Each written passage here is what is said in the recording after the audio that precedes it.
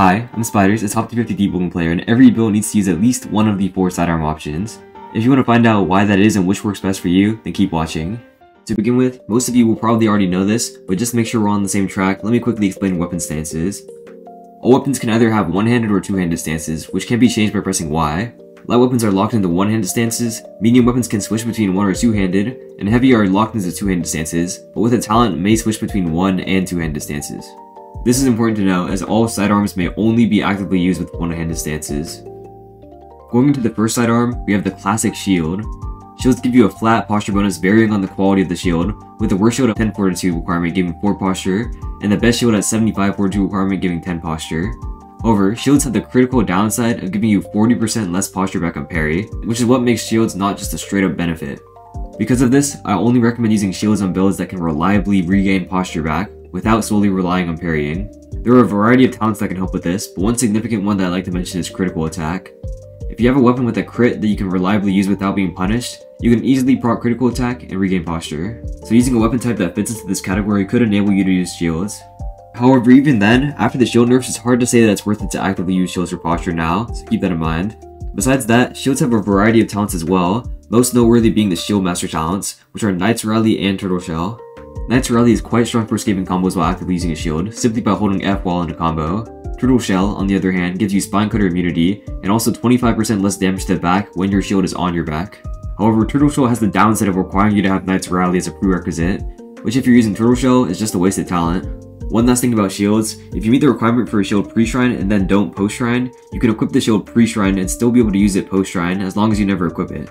No matter what choice you make, using a shield will always have some sort of downside, whether it's less posture damage replenished on parry, or the cost of talents, so it's up to you whether or not it's worth using it. The next sidearm option we have is side weapon guns. Side guns can be used as a pretty free ranged option, since you can use the 0 requirement advanced starter weapon known as the Silver 6 on any build that supports one-handing weapons. Even better, if you're using a light weapon, you can get bonus light weapon damage scaling from guns as well. The downside to guns, however, is that when using a sidegun without a gun as your main weapon, your sidegun will have reduced damage, and it will also match the speed of your main weapon, which is usually slower. However, less damage and swing speed on your sidegun is still better than no sidegun at all. Another downside to sideguns is that you do need to buy bullets to use them effectively, so if that's a significant bother to you, keep that in mind. Past that, there are some bullet talents that affect sidegun as well. In my opinion, it's not usually worth it to run these talents, since you don't really gain enough with the cost of sacrificing talent slots. However, as always, it's up to you. Overall though, I'd say sideguns are a pretty solid choice. As long as you don't mind buying bullets, there's only really benefits to using a sidegun, even if it's the 0 requirement Silver 6, so for sure consider this sidearm. The last sidearm that I'll be covering is Parrying Daggers. Currently, there are only 2 Parrying Daggers, first being the base Parrying Dagger, which requires 10 agility, and the Kyra Steer, which is an upgraded version that requires 40 agility. The wiki states that you get more posture damage dealt on parry, more posture restored on parry, and less posture damage received when parried. However, from my testing, only the more posture restored on parry seems to be true. This is a pretty small benefit, but if you don't want to use a shield or sidegun, feel free to give Parrying Dagger a shot. The last option I'd like to mention is no sidearm, and just going two-handed stance instead.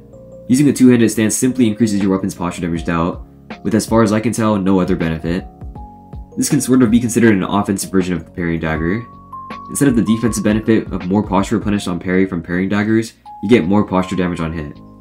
If you don't plan on using the other options, then this is really your only reasonable choice left, since it's just directly better than going one-handed stance, unless for whatever reason you don't want to do directly more posture damage. From all of this, the key takeaway is that you should always be using at least one of the options mentioned in this video, either using a shield, sidegun, Parrying Dagger, or two-handed stance.